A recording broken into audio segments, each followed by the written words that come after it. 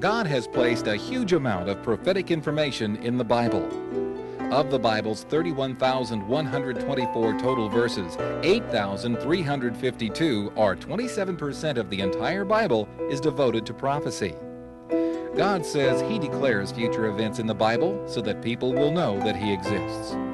God told Isaiah, "Who foretold this long ago? Who declared it from the distant past? Was it not I, the Lord? I make known the end from the beginning, from ancient times what is still to come.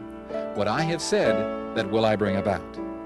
Jesus rebuked His disciples for not studying and believing in prophecy when He said, "How foolish you are, and how slow of heart to believe all that the prophets have spoken."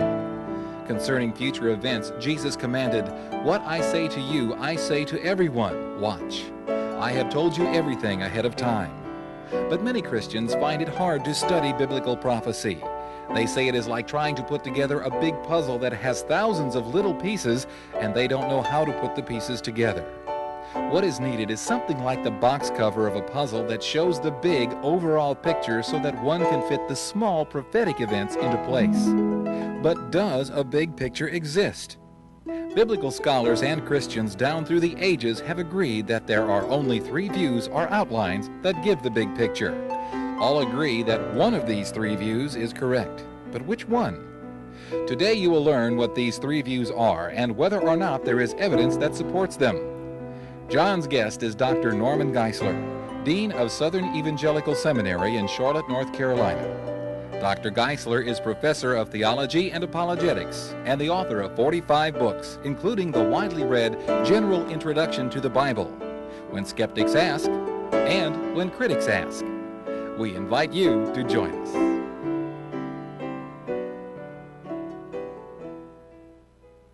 Welcome to our program.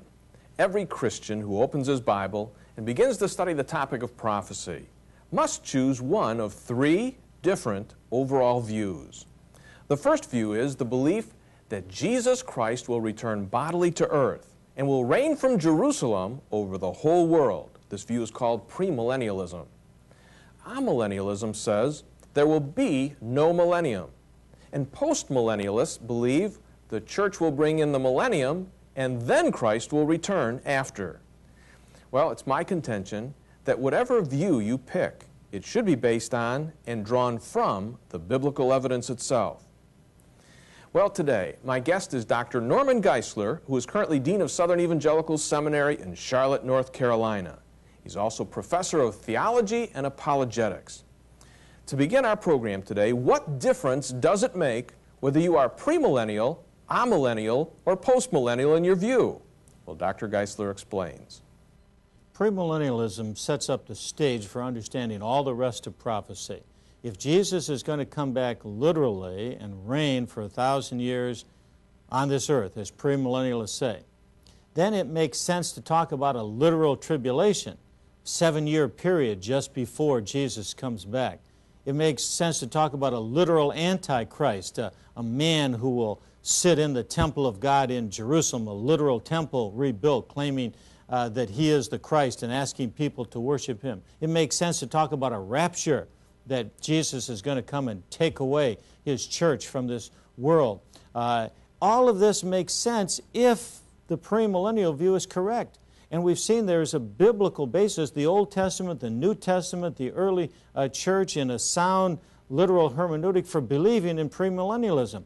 Now when we pick up the Bible and come to the book of Revelation, we don't have to say, well, this is all spiritual, this is all symbolic, you can't take it literally. When it says Jesus is going to come back and set up a kingdom, it says he's going to come and judge the nations in Revelation chapter 19. You can take it literally. When it says there's going to be an antichrist and people are going to get 666 written on their hand or their forehead if they don't worship the antichrist, their heads are going to be cut off. There's no reason not to take this literally because prophecy is literal.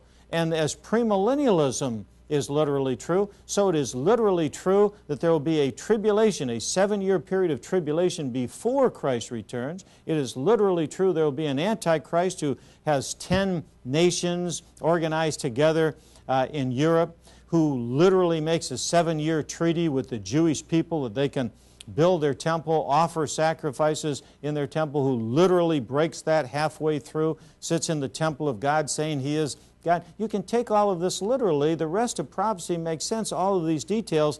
Once you get the broad picture as being literal, there's no reason why the details shouldn't be understood that way as well. Now, if you were with us last week, you know that we presented the biblical evidence from the Old Testament for the view that Jesus Christ will return bodily to earth and will reign from Jerusalem over the whole world, the view called premillennialism. Today, we're going to look at the biblical evidence for this view from the New Testament.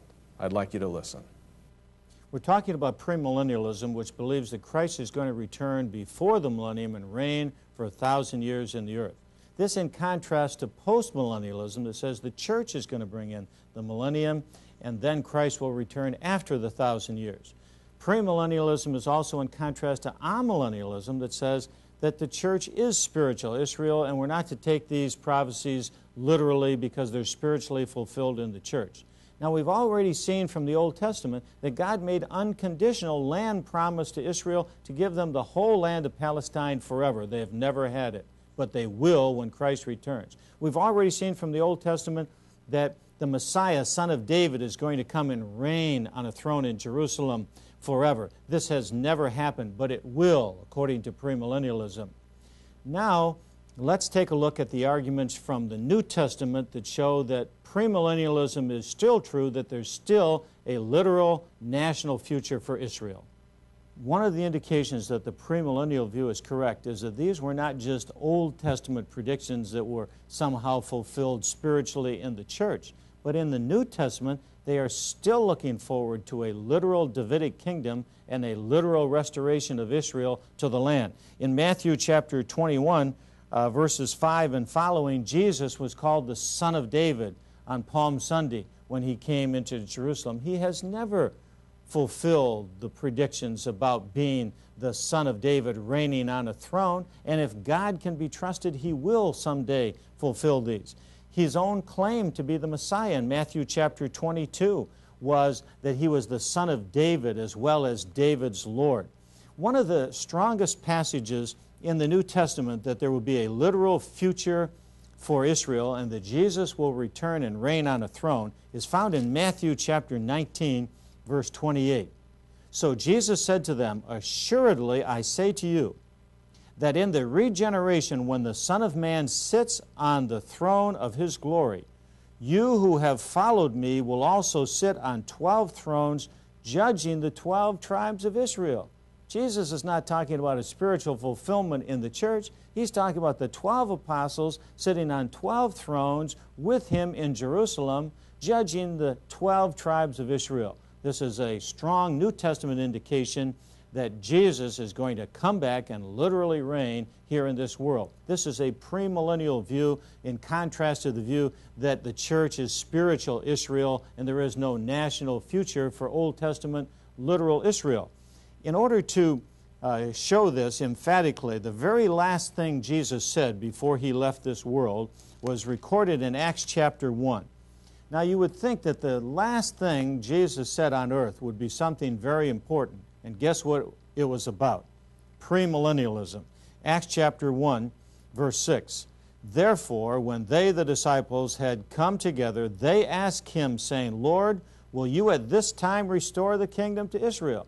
He's been with them for 3.5 years. If the amillennialists were right, he should have said to them, "Look, guys, I've been telling you for 3.5 years there's not going to be any kingdom for Israel. If I wasted all my effort for 3.5 years, he should have rebuked them." Instead, what did Jesus say? He said there will be a kingdom for Israel. Not now. There's something else we have to do first. Listen to his answer. "It is not for you to know the times or the seasons which the Father has put in his own authority." God knows.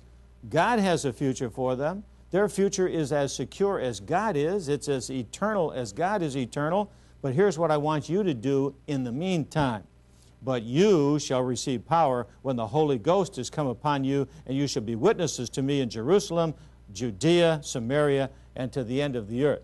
In other words, Jesus, before he left this world, reiterated there will be a kingdom for Israel. It will surely come, but in the meantime, let's preach the gospel to all the world. Next, we're going to look at one of the strongest and clearest passages in the New Testament proving that God still has future plans for Israel. It's Romans chapter 9, 10, and 11. Dr. Geisler explains. Romans chapter 9 through 11 is one of the greatest passages in the New Testament that there'll be a literal future for Israel. Romans 9 is about Israel's past, Romans 10 about Israel's present, and Romans 11 about Israel's future. Now notice he's talking here about literal Israel. Romans chapter 9, verse 3. For I could wish that I myself were accursed from Christ, for my brethren, my kinsmen according to the flesh. What could be more clear? He's talking about literal, physical Israel.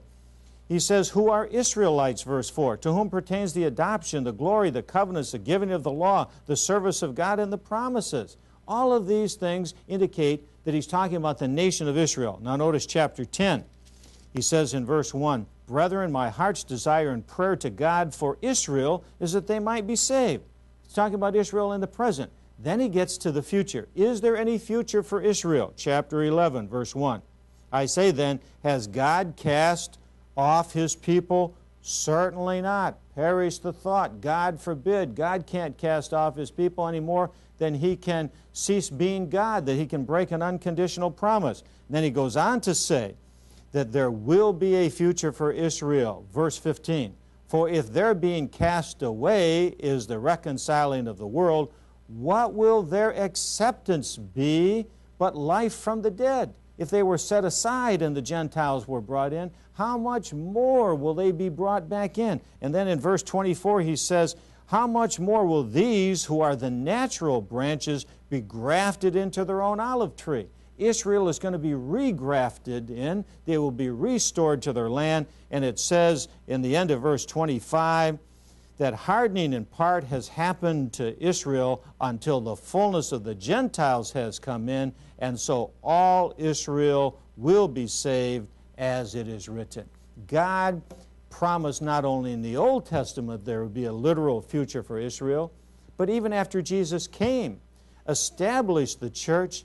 Romans 9 through 11 makes it very clear there is still going to be a future for Israel, and the amill and the post-mill view cannot handle seriously this passage because they totally ignore the fact that it teaches a literal national future for Israel in Romans chapter 11.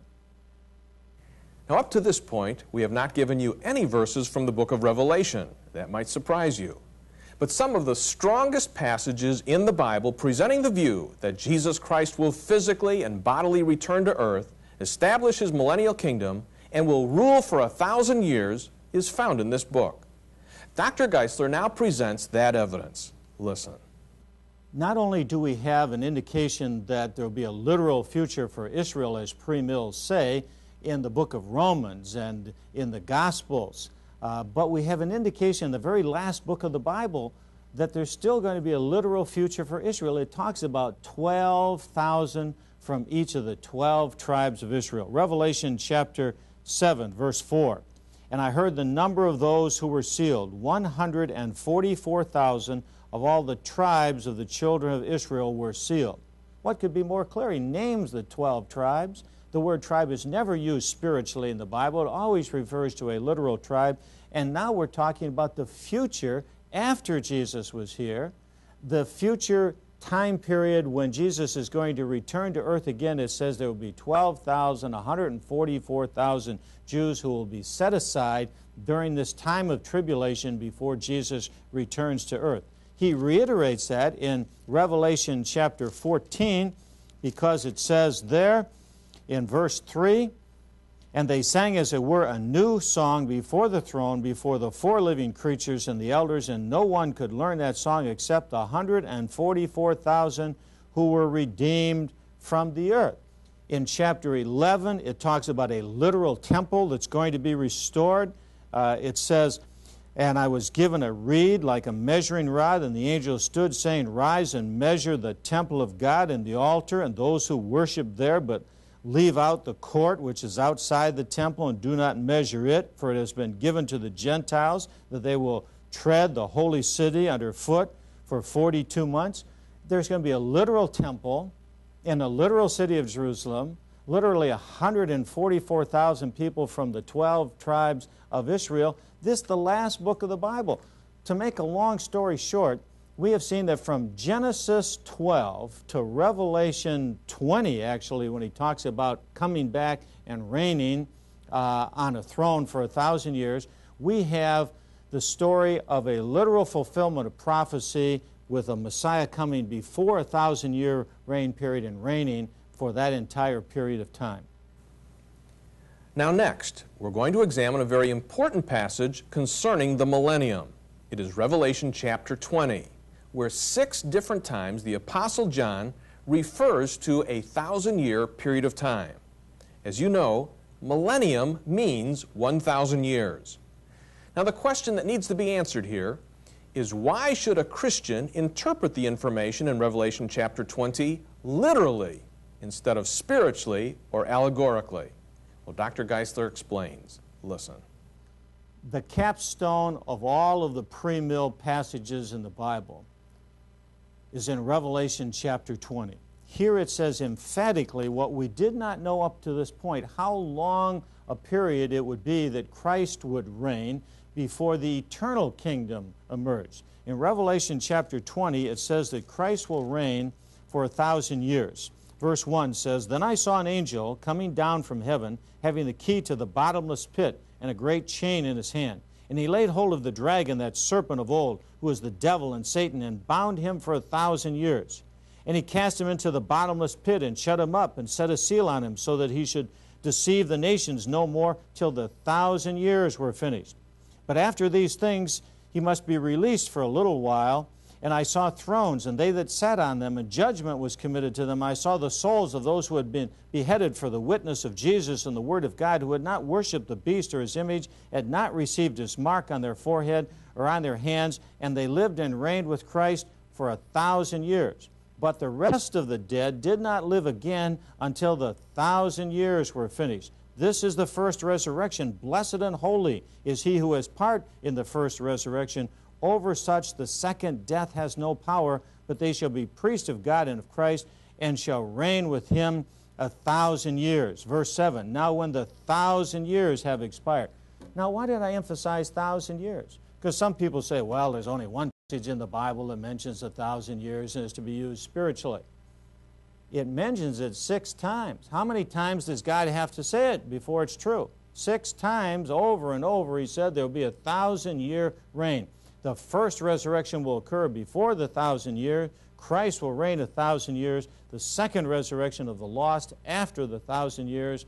They will be judged before the great white throne. The Bible teaches literally from Genesis 12 to Revelation 20, premillennialism. Christ coming bodily back to earth, fulfilling the promises to be the Son of David, reigning on a throne in Jerusalem, the beginning of the fulfillment of the promise to Abraham and his descendants that the Jews would be back in their land and would have that land forever.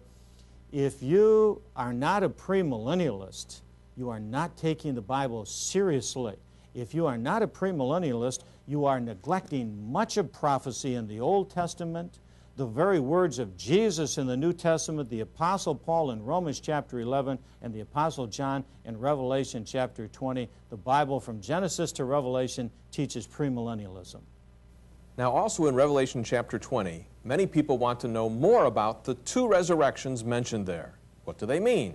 Can they be spiritualized, allegorized, or should they be taken literally? If they're taken literally, what do they refer to? Well, listen. Now let me be as clear as I possibly can. It refers to 1,000 years here. 1,000 years means millennium. We are pre-millennialists. Pre means before. That means Christ is going to come before the 1,000-year period. That's why we're called pre-millennialists. Now notice very carefully here that it says the 1,000 years have bookends, the first of which is the first resurrection before the 1,000 years, and the last of which is the second resurrection after the 1,000 years. Who comes in the first resurrection? Read it carefully. It says, in the first resurrection, blessed and holy who has part in it, Over such the second death has no power. They shall be priests of God and of Christ, and shall reign with him 1,000 years. Believers, priests, those who are saved, get resurrected in the first resurrection before the millennium. That's how we're able to reign with him during the millennium. The rest of the dead, the unsaved, stay in hell for the 1,000 years. At the end of the 1,000 years, in the very words of Scripture, verse 5, Revelation 20, the rest of the dead did not live again until the 1,000 years were finished. They are resurrected and stand before the great white throne and are cast into the lake of fire. Jesus said, the hour is coming, that hour is 1,000 years long, when all who are in the grave shall hear his voice, John 5. They who have done good to the resurrection of life, first resurrection before the millennium. They who have done evil to the resurrection of judgment, second resurrection after the millennium. There are two resurrections separated by 1,000 years. The premillennialists believe that the saved will be resurrected before the millennium and the unsaved after the millennium. Now there's another very important point here. Premillennialists take this passage in Revelation chapter 20 seriously, literally, and so both resurrections are literal. He talks about a first resurrection, literally coming out of the graves, a second resurrection. If you're an amillennialist, you have to spiritualize one of these resurrections. You have to make one a spiritual resurrection and one a literal resurrection. That's what's so inconsistent about amillennialism. They don't take the Bible consistently. They have a hermeneutic where they take this literally and in the same verse something else spiritually. In Luke chapter 14, you remember Jesus stopped on a comma. They take part of that literally and the second part spiritually. Why not take the whole thing literally? Why not take Revelation 20 literally? First resurrection, second resurrection, both literal, and then the Bible makes sense completely. Now, we have presented this information because it is more than just an intellectual exercise. If you are serious about finding out what God has said concerning prophetic events, you must choose one of these three approaches, either the premillennial view, which states that Jesus Christ will come back and establish his millennial kingdom and reign on earth for 1,000 years, or the amillennial view, which says there is no evidence in the Bible of Jesus literally, physically reigning for 1,000 years. Or finally, the postmillennial view, which says the promises to Israel have been revoked because of their disobedience, and God is now working through the church to bring in the millennial paradise, after which time Jesus Christ will return to earth. Now, which of these views do you think is supported by the biblical evidence? Now, next week we're going to examine the intellectual consequences of denying the premillennial view of prophecy. But again, please keep in mind that after this series is over, we're going to be turning our attention to the controversial topic of the rapture. What does the Bible teach about the rapture? And will Christians go through the tribulation period? Then after that series, we're going to turn our attention to whether or not the Jews are ready to rebuild their temple in Jerusalem. And I hope that you'll join us in the weeks ahead.